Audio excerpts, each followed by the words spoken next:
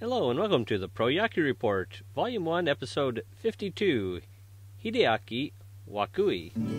I'm Michael Westbay, your host. The Chiba Lotte Marines recently signed free agent Hideaki Wakui from the Saitama Seibu Lions. Once the darling of the Lions' starting rotation and winner of the 2009 Sawamura Award, Wakui was moved to the closing role in 2012 following a slightly injury-troubled 2011 season. Looking at his ERA, one would think that 2013 was tied for his worst season so far in his career, after, of course, his rookie year of 2005. But taking fielding independent pitching into account for 2013, it was actually his best season since that Sawamura Award-winning year of 2009. And considering that this season Wakui bounced back and forth between starting, relief, and closing, he really didn't have a steady role throughout the season. So, what will be his role with Chiba next season? On the thread announcing the signing of Wakui over at yakyubaka.com, Ultimate Lotte fan Steve Novosel defended Wakui as a starter as he shut out the Marines at the beginning of the season. In actuality, though, I believe he's referring to Wakui's complete 4-1 win over Lotte in Chiba on April 11th. The one run came in the bottom of the second inning when Wakui actually gave up 4 consecutive hits. Otherwise, he pitched pretty good that game. Nonetheless, with the exception of 2010 and 2012, Wakui has actually performed well in his home prefecture of Chiba. And considering that Wakui performed almost a run better per 9 innings in Chiba than he did against the rest of the league, I can certainly see why Steve might perceive Wakui as being an excellent pitcher, much more so than the other commenters on that thread. Well, if we turn back the clock to his Sawamura year of 2009, you can see that Wakui allowed just 3 runs over 4 starts for a 0.87 ERA in Chiba for 2009. In 2010, Wakui got a bit roughed up in Chiba on April 9, allowing 6 runs, all of them earned, in 3 innings for the loss. He gave up another 4 earned runs on July 2nd's 1-7 loss, but he bounced back a couple weeks later and shut out the Marines 2-0 for a 4.74 ERA in Chiba for 2010.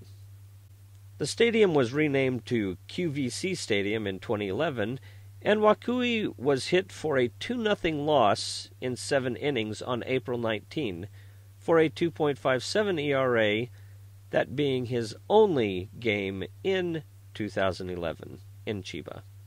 Changing to the role of closer in 2012, and despite holding Lotte scoreless through the first 2 outings against Lotte in May in Saitama, Wakui allowed 3 runs to Chiba in just 2/3 of an inning on June 26th of 2012.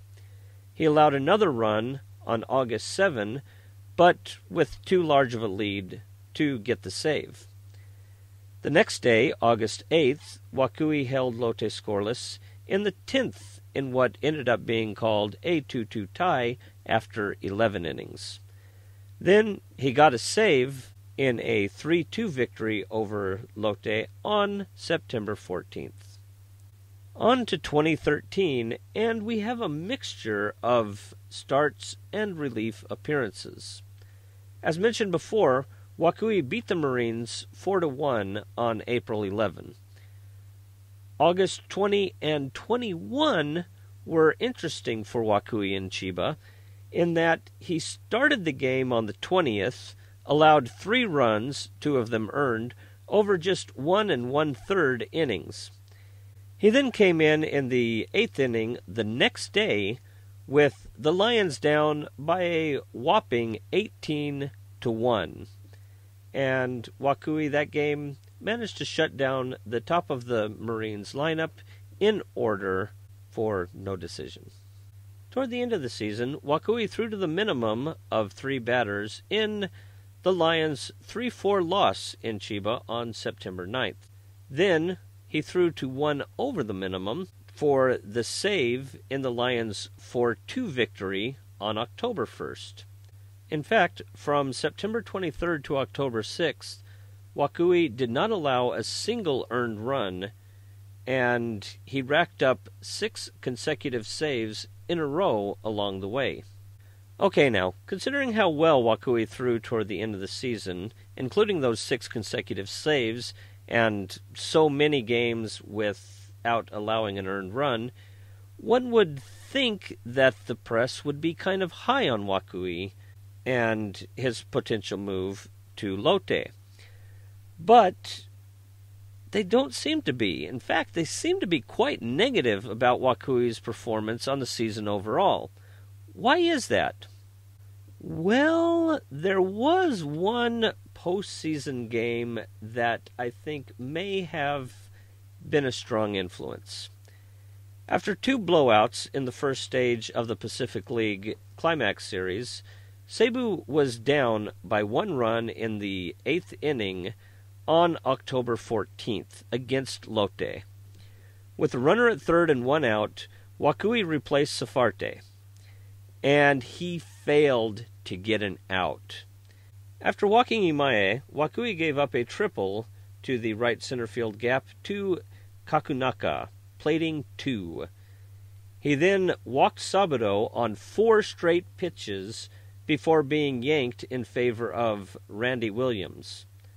Randy Williams was incredible that game. He then struck out the next 5 batters swinging to keep the Lions in the game.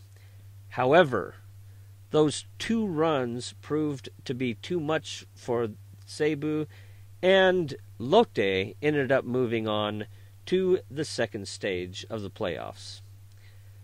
Yeah, so that kind of failure in a high-pressure situation at the end of the season might leave a bit of a sour taste in the mouth. So that may be what is driving some of those commenters over at Yakyu Baka to consider this to be a really bad deal for Lotte. But I'm going to go ahead and say that this is a good thing for Lotte, and I expect Wakui to perform well in Chiba in 2014. And with that, I submit to you this week's Pro Yakyu Report. Thank you for joining me, and until next week, take care.